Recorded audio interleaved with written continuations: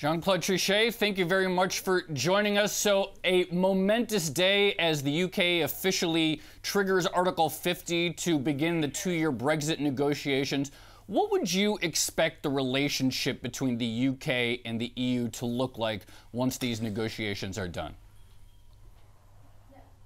Well, we will see, of course, and that depends very, very much on the United Kingdom on the one hand, and of the capacity to engage in, I would say, as rational as possible negotiation, because what is very, very damaging, I would say, for both the European economy and also for the world economy, is the uncertainty on what will be the final deal between both, I would say, entities. So I hope very much that the thing will go as rapidly as possible, certainly within the 2 years, and that we will clarify the situation very, very soon. Of course, I regret very much, I have to say, that the hard Brexit has been chosen by the British side. I think it's a mistake. It's a mistake for the United Kingdom, and certainly bad for, I would say, the European and global economy. But that's life.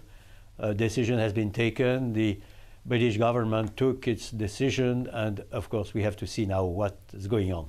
How concerned are you that other countries, that the UK won't be the last country to do this, that over the next several years another country in the EU will follow suit?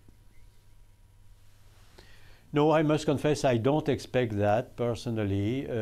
I think that it is an illusion which is very often shared in London, that it's only the first of a sequence of exit. I don't think that at all. I think that, and it's very important to understand that from London and also from New York and Washington, that we are in a universe where the, I would say, experience of continental Europe, the historical experience of continental Europe, renders the overall European Union much more solid and much more resilient than is suspected. We could see that in the worst financial crisis ever since World War II, where, as you know, the euro, for instance, and the euro area proved much more resilient than was expected. It is because you have to price in the historical experience and the knowledge that the Europeans have, at least the continental Europeans have, that their union is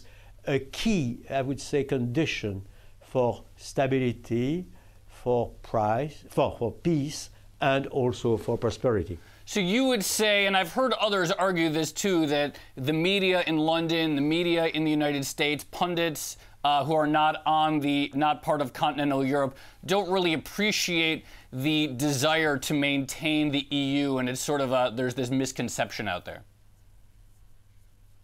Yes, I really think so, you know, and I could experience that myself as president of the ECB. I could see the skepticism which was generalized in the Anglo-Saxon world, to oversimplify, and because it was extremely difficult for them to price in, again, this, I would say, historical, strategic endeavor.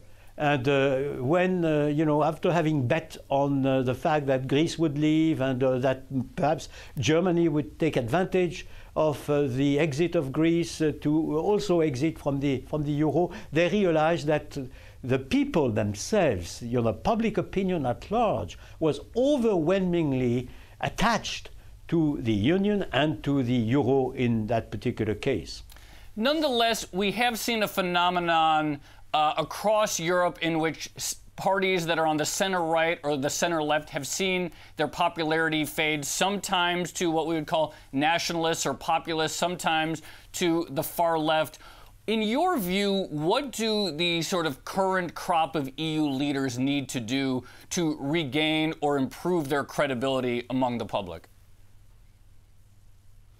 Well, first of all, I think you're absolutely right. We are the witness of a phenomenon which is very, very impressive. My understanding is that it is a phenomenon that we observe in all advanced economies, in the US, in the UK, and of course in continental Europe.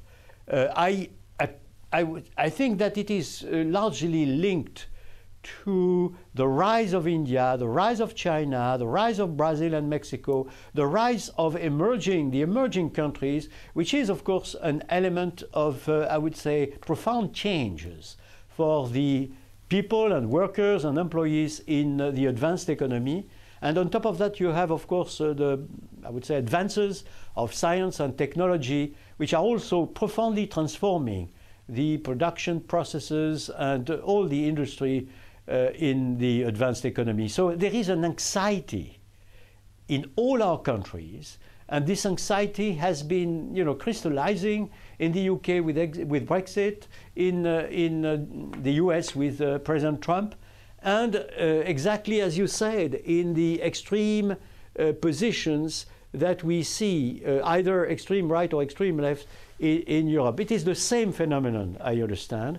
And of course, we have to take into account that anxiety as a real political issue. And I think that I would say, elite in all the advanced economy has to understand fully. And when I say the elite, I mean the elite of all sensitivities, all political sensitivities, right, in order to accept that this is a real problem and that we have to engage in training, retraining, appropriate protections, appropriate education, and so forth, to cope with this anxiety, which is justified by this global phenomenon that we are observing. What you describe is very similar, as you said, to a lot of the debates here in the United States. People debate how much of it is economic, how much of it is cultural, whether it's related to immigration, refugees, issues like that. So talk a little bit more about the specific things. You mentioned job retraining, but talk a little bit more about the specific things that the elite, as you put it, need to do to ameliorate some of this anxiety. And what's preventing it from happening so far? Yeah, I think that if in the debate in the United States, it is stressed that not only the economic hardship or the economic intensification of competition is one of the reasons for this phenomenon, but also other phenomena like the loss of national identity, like the cultural, I would say, stress which is associated with mass immigration, with also the, I would say, evolution of our societies in general. The families that are dissolved in our societies. So it's a multi-dimensional phenomenon, and I think that you have to take all into account. If you solve, I would say, magnificently the economic problem, that doesn't mean that the loss of identity will not be a big problem too, or that the what I call the dissolution of the traditional family is not an additional element that imposes a particular stress on our society and on the most vulnerable part of our society. So I'm absolutely convinced, again, that it is a multidimensional phenomenon that we have to understand much better. It emerges at the level of the political decisions by our democracies. It's a wake-up call, a very strong wake-up call for taking very, very seriously this phenomenon again. And finally, we just have a few seconds left. As we undergo this period of change and stress and all the things that you described that are sort of manifesting themselves in politics, who do you see as the new winners and losers from these changes?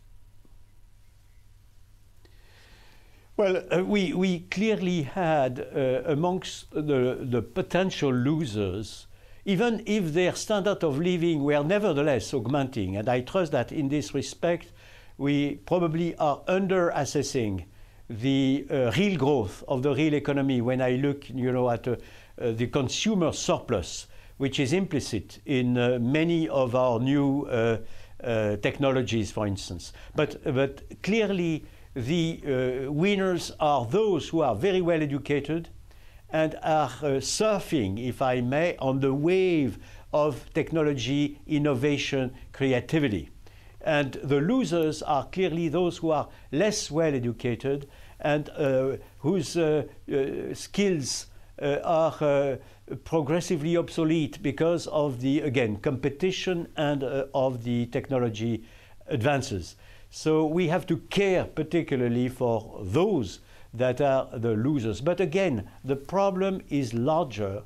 And I think that we have to reflect much more, and it is yet, we are not in the domain of economy and economists, but in the domain much more of sociologists and philosophers, if I may, this question of the national identity, the belonging to a solid identity, which perhaps in the United States, which is a land of immigration, is particularly at stake, of course, because you need a very strong sentiment of what it is to be a US citizen. I would say we have the same issue in France. We are also a land of immigration.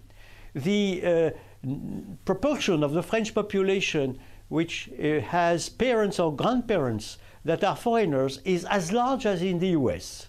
And so the idea that a French citizen has to be defined as an American citizen, as something which has nothing to do with ethnic origin or sensitivities or religion and so forth, but has to do with the sentiment that you belong to citizenship which is based upon the attachment to values and the attachment to liberty, if I may. Equality and fraternity in our case is something which is very, very important.